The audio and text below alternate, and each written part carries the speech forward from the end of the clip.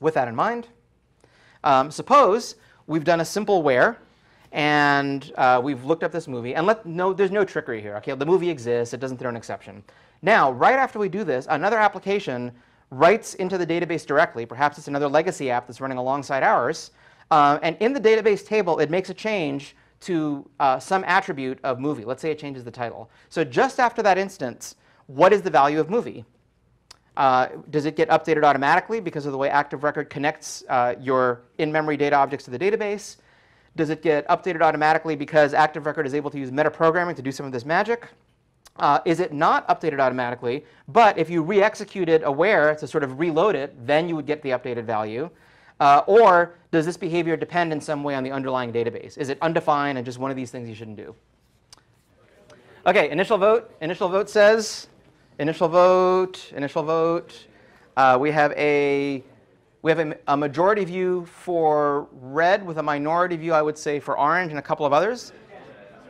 OK, let's see if anybody's changed their mind. Second vote. Second vote. Second vote. Second vote. Second vote. I would say the margin for red has increased, but it is far from unanimous. So let's go through these. Updated automatically because an Active Record model connects your app to the database. Well, it tries to do that, right? But they're still separate things. There's no if somebody goes around our app and directly into the database, which is what the question is assuming, there's no way for our app to sort of magically know about this fact, right? The database is really more like a passive repository that we're talking to. So if our app is using Active Record to talk to the database, but there's some other app that is talking to the database separately, our app has no real way of understanding what's going on there, right? The moment after the database table is directly updated, we have no idea about that fact. As far as we know, nothing has happened.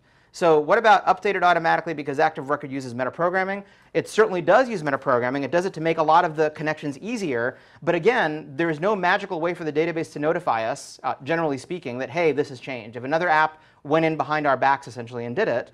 But of course, if we reload it, and there's more than one way to reload a record, but movie.reload would also have worked. But in this example, this actually will get us the new value. And woe be unto us if we have made local changes to that value without without reflecting those changes back to the database, right? Our local values would be stomped on if we did this. But the lesson here is that the database is a separate piece of machinery from the application, right? We're trying to bring them as close together as we can. But if another app goes in behind our backs and makes changes directly in the database, unless we take special external steps to get notified of that somehow, we have no way of knowing. And let's have a little bit of discussion about this because I see that people have questions about it. So let's start.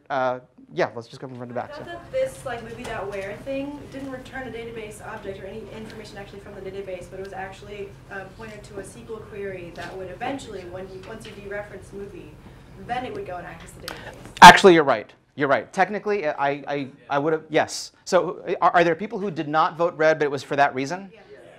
OK, you're all actually way smarter than me. Yes, and ironically, by the way, in like Rails 2 point something and earlier, this wasn't the case. Rails 2.x actually had eager queries. So all the benefits of chaining lazy things would not have worked. But yes, so technically what I should have done, you get a free thing from the swag bag, remind me. What I should have done is like, put S movie or something that would have forced the evaluation to take place. But yes, that's very well observed that technically no query is happening here. The query doesn't actually happen until I try to consume the value in some way. Very well pointed out. And all of you who are going to point out the same thing, likewise, very well pointed out. So question.